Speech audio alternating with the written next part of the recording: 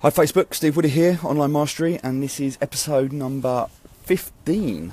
Been nearly 3 weeks now doing this, so thanks for staying with me, I appreciate it. Today I'm going to be talking about content strategy, and in case you can't tell, it's a bit of a different location. So, just to give you some context of where I am, I'm sat on a train station at the moment. And so the reason I'm here and doing my midday mastery is because I had a choice. I could have put this off and I could have decided to do it later, or I could have said, you know what, published is better than perfect, and just getting it out there actually makes a difference. And the fact that I'm doing this, regardless of where I am, regardless of whether I've got the perfect audio, regardless of if I've got the right location, regardless if the Wi-Fi is strong enough, I'm just going to do it. Because I believe that getting your message out there is important, and if I've learned anything in the last 3 weeks, it's that content really, really matters.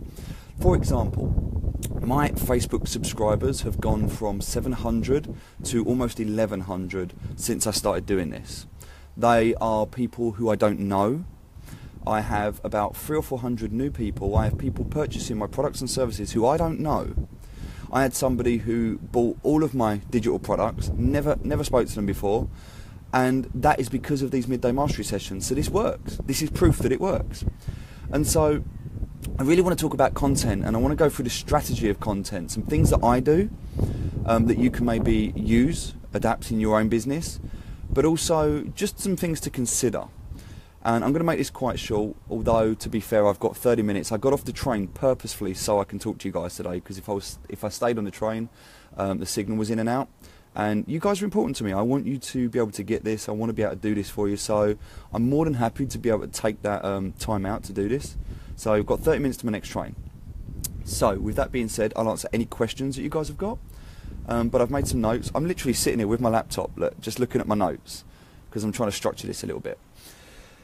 First thing I'd say is the most important thing about content when you're doing your content is to repurpose it. You need to make sure you repurpose your content, and so for you to be able to do that, you need to consider that your content will always be better if you're repurposing it as a video. If you have somebody who has written something to you, then it will always be written. If you have somebody who has given you a video testimonial, or if you have video content, then you can always repurpose that as still images from the video. You can always repurpose that as audio from the video. You can always repurpose that as written text of the video. And so in terms of your content strategy, video should always be your highest regard in terms of the content that you provide or you put out there, because you can repurpose it in many, many different ways. You can record a video and upload it to YouTube. You can then go onto a service called rev.com, and on rev.com you can get that video transcribed, and you can upload the transcription in the description of YouTube. You can also use that as a blog post. You can upload the video to your blog with the description. So in case of doing a 5-minute video, you've now got multiple different resources that you can utilize and use. Another thing to consider is social media posts. You could take still images from that video. You could use that as Facebook images with some just a snapshot of what you've written. And so there's lots of different things that you can do and lots of ways you can do it. So, and that's a good example of this, for example. So every time I do a Facebook Live, I found this to be a really, really good way for me to deliver content.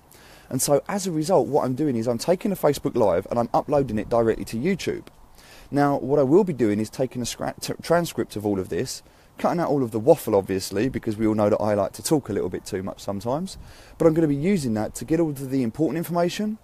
And I'll be looking over the analytics. I'll be looking over the viewers. You know, some of these Facebook Lives have had almost, well, one of them now, the first one I did, has had over 2,000 views. So obviously that was a poignant subject. That was something that people wanted to talk about. So as a result, what I'll do is I'll take that. I'll probably create some sort of a downloadable PDF as a result of that. Hi there. Sorry, where are you travelling to? I'll be travelling down to Pitsea. Pitsea? Yeah. Sorry guys, just give me a second. I've got some people here. I'm just on a call. Is that all right? Yeah, it's all right, but the last train, you didn't get on it, that's why we were... No, I got off it because of the Wi-Fi. Oh, I'm sorry. No, you're all right, no worries. Fine, yeah? Yeah, I'm good. I'm just on a call, that was all. And I didn't want the train. Obviously, it would have been disruptive to everyone if I was in and out of signal. All right. So I thought I'd get off and do the call. But thanks for checking. It's live, right? Anything can happen. So, guys, where was I? Sorry, that was C2C checking up and finding out why I got off the train and I've just decided to sit here. Obviously look like a criminal. Yeah, going back to what I was saying now. Content, right? Published is better than perfect.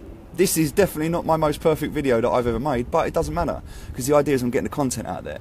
And I think that what I found with a lot of people that I've spoken to is that there's been I've seen this a lot lately where there's been a real conflict with people where they want to upload content but they're scared. They've got this fear of being judged. They've got this fear of being ridiculed. They've got this fear of it not being valuable. And so, I mean, I have it at times. You know, I mean, I could be looking at this video now and saying, oh my God, this isn't a great video. Should I leave it up? Oh my God, should I post this? Should I say this? And the reality is that you'll get your best engagement in content when it's controversial. It's just the reality of how it is, especially if you're posting on social media. A debate, by polarising two different audiences, by having two different types of people that are for or against, that will get your biggest engagement when people start to argue. I publish content daily to my Facebook group. Right, exactly. So you see, this is fantastic because publishing content daily to your Facebook group is a really good way of interacting with your Facebook group. What I would question in terms of content is, obviously there's two types of content in my opinion. There's the valuable content that you're adding to your customers. So there's the valuable content that you're adding to your customers, but there is also going to be the content that you're adding to your subscribers. Or to your, you know, the people that are not subscribers that you want to become subscribers. So I would basically say it's free and paid traffic. It depends on who you're actually targeting. Because the reality of this is when you're actually putting the content out there, you want to be getting something back for it. If you're doing it, I mean, people say they put content out for free and, oh, I'm doing this as a way of giving back. Or I mean, we all put content out for a reason. Either we have an opinion that we think is valuable and we want to share that with other people. Therefore, we want to add value to other people by educating, inspiring, motivating, whatever that is. Or we want to attract new people to us and we're putting content out in a way that we hope to attract new people. So we either want to attract people to us or add value to the people who are already with us. You see, and the purpose of me doing these Facebook Lives is twofold. I want to attract new people to me, and at the same time, I want to add value to the people who are already here. You know, like you guys that are tuning in every day. So yeah, absolutely, if you want to build authority, but also to build presence. Two things that you can do with your content. The other thing that I'd say is you need to know your channels. Where are you publishing your content? If you're on social media and you're just publishing content for the sake of publishing content and you're not actually interacting with your audience, then you kind of defies the logic of what social media is all about. If you post content, then you need to check in on that content. You need to find out if anyone's responded to that content, if anyone's interacting with that content, and if so, you need to engage with them. You know, I'm not saying that you should engage instantly. Sometimes it's good to delay the response. Something that Jamie once taught me, which was, you know, a very valuable lesson. I'm not going to say I follow it, but it was definitely a valuable lesson, is to wait 24 hours before I respond to anything. And that way I won't be acting so much out of emotion, but more out of logic. You know, it's always better to sleep on a reply, especially if you're considering a reply that, you know, is a very detailed one or something that can have a massive impact on people. You know, I try not to... I try to keep things quite light-hearted on social media. I try and do things, you know, quite satire and flippant. But at the same time, if I'm making a business decision on somebody else's business, like if I'm talking to a client and I have an important decision to make around their business, I'm not just going to jump straight into that. I want to take some time to consider that I'm actually giving them the best advice I can. I want to do some research. I want to make sure that advice I'm giving them is good advice. And so sometimes, you know, replying to content and interacting is good, but sometimes you can delay that. There's nothing wrong with that at all. I've already mentioned that published is better than perfect. Just get your stuff out there. That's the most important thing. But something else I'd say about your content that a lot of people don't consider is to make sure that your content has a call to action. You know, if you're putting your content out there purely just to add value and just to connect with people, that's great. But if you're doing it to build a list, to subscribe, to get people interested to you, to add value, then you need to know, or you need to ask yourself the question, what's next? You know, what do you want next for that person? So if I'm doing this, the next logical step will be for me, I'm not going to do it today because, you know, it's do as I say, not do as I do. But it's a good lesson, right? What I would do here in an ideal situation, if I wanted to make some sales, or I wanted to make some money out of this, or I wanted to continue the nurture sequence, is I would have a link to a blog post or to a landing page that would talk about content marketing strategies, or, you know, that I would do an opt-in maybe, you know, the top 3 things that you need to know to, or the top 10 things, or the top 7 things, or the one thing that will make a massive difference to your content, like whatever it may be. There could be an opt-in there, or it could just be another video, or it could be a blog post. There's so many things I could do as a call to action where I send people from this Facebook Live to continue the story, to continue the journey, because so many people will want to know, okay, so you've told me all this strategy, now how do I implement it? How do I use it? How do I adopt it? What do I do? And so it's worth considering when you're doing your content how you're going to be taking people to the next step. Now, I'm just looking in my bag, and the reason I'm doing this is because I need to get my charger out, because Facebook Live has decided it's going to absolutely drain my battery. And before this turns off, I want to see if I can plug it in before the beautiful people at C2C come and decide to tell me off again for sitting here doing my Facebook Live. Just give me a second, guys. I'll plug this in. So, going back to published is better than perfect, right? And that is exactly why I wanted to do this today and do it like I did. And also, here's another thing. I was going to do a different strategy today. So nobody actually reached out and said what they wanted me to cover. So I was sitting there to deliberate, or sort of just contemplating, what do I actually want to talk about today? You know, what's important? And what I was going to talk about was what to do when you have no idea about what to do. Like, I was sitting there going, I need to deliver content. I said I'm going to do it on strategy. What else do I talk about? Like, what else can I go over that's going to be valuable, that's going to add massive value? And I'm sitting there racking my brains thinking, I've covered everything that I need to cover. Everyone knows what they need to know. Like, I'm chomping at the bit for Monday. I want to get into the sales funnels. I want to get into the whiteboard and mapping stuff out for people. That's what I'm looking forward to. But this is like, it was something that was important. So I was going to talk today about what to do when you have no idea about what to do. Like, when your mind's drawing a blank, what do you do? Sometimes you just pick up the phone, you just tap record, and you just go for it. Sometimes you just, you know, meditate, you take some time out, you go for a walk, you do something different. Like, you know, yesterday I had a challenging day. I went to the gym. I had some amazing clarity while I was there. And it wasn't until I actually thought while I was on the train that I completely changed it. I thought, you know what? I want to do this Facebook Live, but I'm on the train. It's really awkward. It's not how I want to be. I'm not at the studio. I need to travel today. Should I travel before? Should I travel afterwards? I mean, you have no idea if a train or even 2 trains are just going to fly past and completely disrupt what you're talking about. And so it got me thinking, wow, do you know what? This is a really, really good topic. Like, published is better than perfect. And especially around the fear that so many people have. So I'm going to leave you with this. This is my process, what I like to do, and I do it once a month, and this is my content strategy. And this is what I would consider for you to do as a starting point. Pick one social media channel. Pick one social media channel and use that, whichever one you prefer, whichever one you like, and also whichever one your audience is on. Whoever you're marketing to, go to where they are. You know, if you're a foodie, go onto Pinterest, go onto Instagram. You know, if you're an event company, look at some of the other companies, things that are out there, like Foursquare, or, you know, some other stuff that you can use. If you're a music DJ, if you're anything like that, then SoundCloud is obviously going to be massive for you. iTunes. So go to wherever your market's going to be. You know, if you're like me and you're on Facebook, then I use Facebook. I don't use Twitter, I don't use LinkedIn, I don't use anything like that. I just use Facebook. And so you need to know where people are. The second thing is just get stuff out. Get stuff out every day. Just start doing it. Just get yourself into a habit. Even if you're doing a 30-day challenge, whatever it is, start to build up some content and just do it. Push yourself out your comfort zone and get it out there. Also consider that when you're putting content out there, don't just flood the marketplace with tripe. It is so easy when you're putting content out there, and it will be so easy for me right now to just start waffling on about stuff that no one really cares about. You need to put some context into why you're doing what you're doing. Don't just get on the camera and talk for no reason. Make sure you have an outcome in mind. See, my outcome in mind is that I'm getting you to consider different things around strategy. So I'm getting you, the whole purpose of this week is just to get you thinking about strategy. I want you to think about strategy in terms of your marketing, your content, your sales, your business, everything. Because here's the reality. When people come to me and say, I want a website, I never answer that question. That's never the question I answer. I always ask a question back. When people come to me and say, I need a website, I'm like, great, show me your balance sheet. Show me your business model.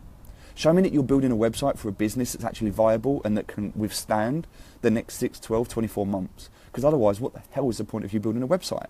Are you doing it for your ego? Great. You've got a hobby and you want an ego website. I'm not going to help you because I don't care. I'm not interested in you just building an ego so that you can just project to people. But if you add real value to people, if you're a real difference, like one of my clients, she's a mumpreneur. She works with mums who are, you know, building a business and who are trying to balance their work life, professional life to their home life. Specifically as single mums who are struggling to do all of that on their own. So I have a lot of time and a lot of respect for this lady, and so yeah, absolutely she's one of my clients because I can see what she's doing is adding massive, massive value. So consider what you're doing. You know, if you're just here because you just want to, if someone comes to me and says, and this happened recently, someone said, I'm in multi-level marketing and I want to attract people into my product, and I was like, good, enjoy. I have no interest. I don't want to work with them people. I don't want to promote some shitty product. Well, it's not even a shitty product, to be fair. He had a really, really good product. But at the same time, I'm not interested in that model. It's not my thing. You know, you've got to be happy to say at that point that you can walk away. You have to be able to walk away and say, do you know what? Some things just aren't for me. And so you've got to say that within your content as well. Sometimes you need context. You need to know that when you're putting your content out there, that there's context behind it, that you have an outcome and that you're doing it for the right reason. So this is what I do. Record a video. One of the most important things, the most powerful things, as I've already mentioned, is record a video because you can repurpose it. Now, if you were to sit down once a month, just once a month, that's all you need to do, and you were to write out 4 topics around one subject. So, for example, this week, I'm doing strategy. So I could record 4 5-minute videos around strategy, different areas of strategy. All you need to do is write down the outcome, maybe 3 bullet points for each video, and then spend 5 minutes just recording, and you don't have to do a Facebook Live, you can if you want, but you could just record this at any point, anywhere, just record a video for 5 minutes, based on the outcome, like have the outcome in mind, and consider your target audience, who you're talking to, talk to them, and talk to them in a way that you are delivering the outcome, or you're helping them get to their outcome. Deliver the bullet points and do that. If you do 4 videos, all right, that's going to take you 20 minutes. All right, let's say you script each one and spend 5 minutes. So you're going to spend, let's say, 15 minutes on each video, okay? 5 minutes to record it, 5 minutes to script it, and just another 5 minutes as a buffer. So you're talking about an hour. An hour a month. There's a train coming, by the way, just to let you know. It's a different, wow, that was a really short one. If you do a video, okay, for 15 minutes, do 4 of them around 4 different areas, that's an hour that's taking you, 1 hour per month. Upload all 4 videos to rev.com, and by the way, because you pay per minute, it will keep it succinct. So, hey girl, hey Jane. It wasn't Thomas, by the way, there was no face on the front of that one. Once you've done that, so now you've recorded your video, you've got your video, you can upload that to YouTube, go onto rev.com or transcribe it, get it transcribed, and now you've got a blog post. Upload the video with the text into YouTube, link to your blog post, upload it as a blog post, put a retargeting pixel on that blog so you know people are interested in that kind of topic because they're clicking through, and also take social media shares, put it onto Facebook, take comments out of take some content or out of what you're doing in the video, take some still images, take some images that are relevant to it, put it on your social media channel, get some conversations going, and schedule it. Use an app like I use CoSchedule. There's Hootsuite, CoSchedule, Buffer, there's loads of different things out there. Get that out there and start to put your content out and spend, I spend about 4 hours, I would say, on average. I schedule 2, but the reality is I spend about 4 hours writing my content once a month. And I think about what do I want to focus on.